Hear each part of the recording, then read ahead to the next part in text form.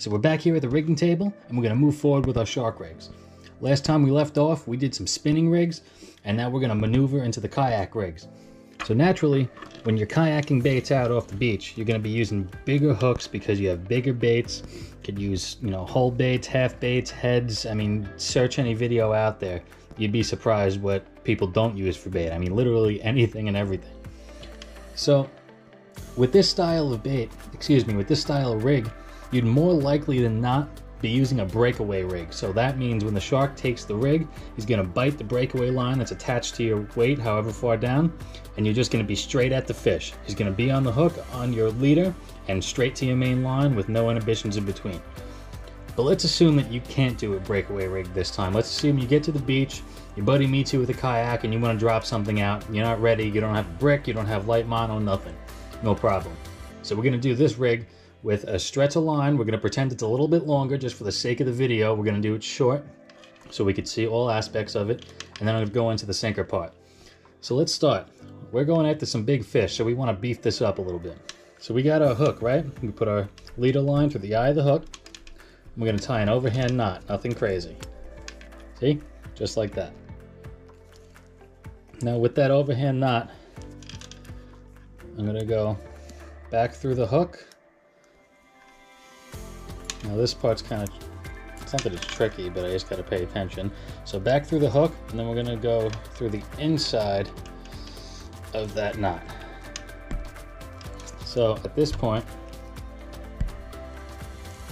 we're going to have something like this. It looks like a big knot on the end of that hook. And then we can kind of just pull it tight. I'm going to work it down here.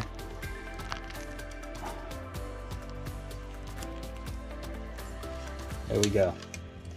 So that's about right. Could be a little bit bigger if you need it to be, but hook's flying around, so it's all good. So now we are going to move that first crimp into position. I just did a quick little twist down here, and it's not locked down yet, but we will fix that. That's just to keep it straight while I get my crimp in order. Alright, I let go of that twist. So, let's do it this way. We got our loop on the hook, and we got our first crimp down there to keep it together. That will not come out. So we're going to lock her down. You remember, got our crimper from last time. I just threw some grease on it. Probably can't even see it, but a bunch of blue grease in there. And we're going to go all the way to the end to the 2.3 millimeter slot. And give her a crush.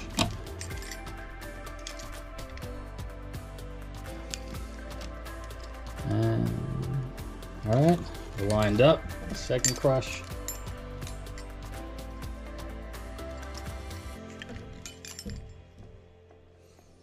I'd rather take a second or two longer and do it right. Third crush. Okay. First crimp is in working order. Everything is battened down. And now we're going to do our twist. This is where that second crimp comes in handy. So this is what we got. Let's recap one more time. Got our hook locked up. First crimp intact. Tag line and second crimp. Now we're going to do our twist. This is just to give some rigidity to the line in case their teeth goes on it.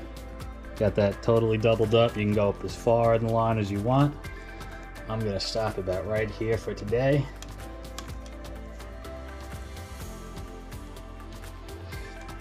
Get her on that second crimp.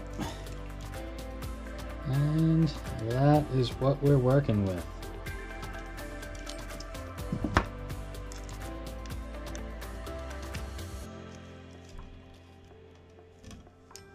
Give her an extra twist for good luck.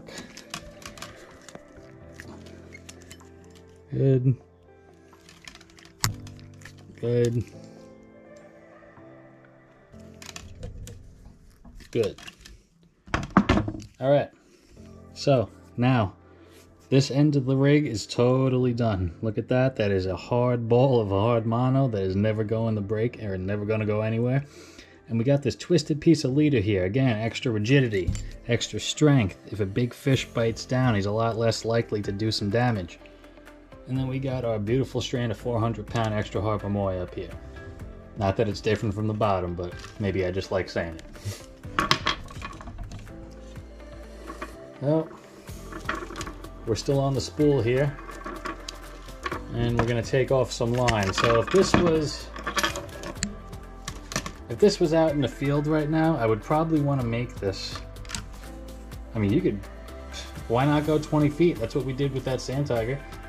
I mean, you could really go as long as you want. Why wouldn't you? If you have, you know what? I'm gonna recant that. Let me go backwards for a second because we're doing a different type of rig here. With the breakaway, you could go as long as you want. It's all leader. It's not going to do anything but help you, especially with that sharp skin on those sharks. With this technique, 20 feet is probably good. You don't want your sinker causing too much of a bow in the line. But let's move forward in that. That must have sounded really good.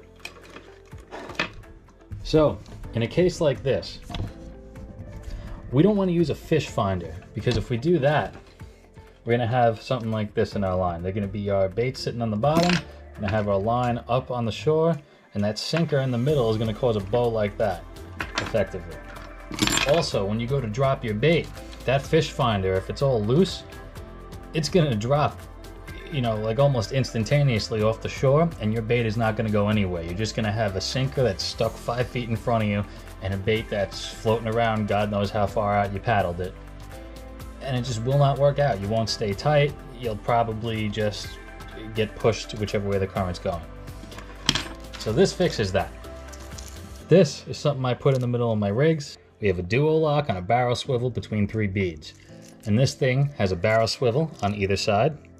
Check it out, barrel swivel, crimp to mono, and then barrel swivel, crimp to mono. This thing is completely self-contained. So when I put it on my rig, we're gonna take our weight system. The double beaded side is gonna be on the bottom towards your rig. I just want it as far away from anything essential as possible, so why not put a second bead if it doesn't do us any harm? Right, it's in there. Tight. Oh, getting close. Watch out for crotch lock, always.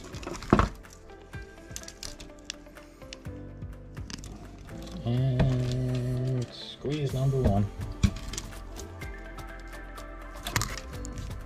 Squeeze number 2.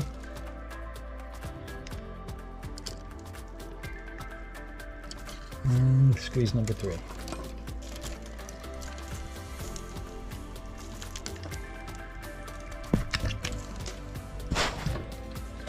So this is what we have. We did our twist method to the mono here, crimped it up. Got some nice tight line going all the way up the rig that we're pretending is about 20 feet. Going to our weight device, crimp to a barrel swivel, 3 bead system to a duo lock and barrel. That's where your weight goes. And then we finish it up off top here with another crimp and a barrel.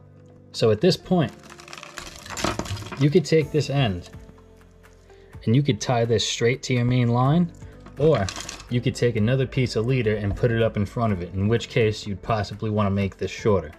Because if you're doing that, then you don't really need this bite line to be that long. But if you're doing this rig, keep in mind that the length of your bite line now effectively becomes your presentation.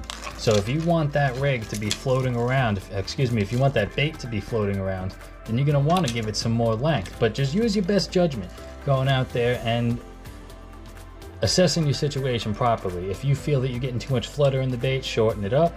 If you feel that you're not getting enough, that it's staying too close to the bottom, you may want to give it, more line to flutter around in the current.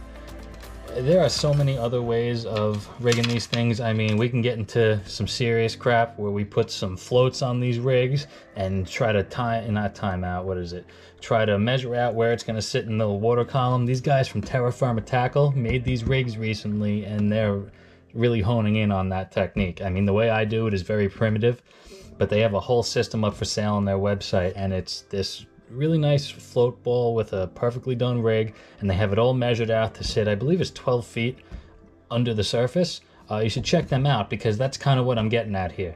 I do all this myself, but I'm really looking forward to buying some of their stuff, because I could always learn too.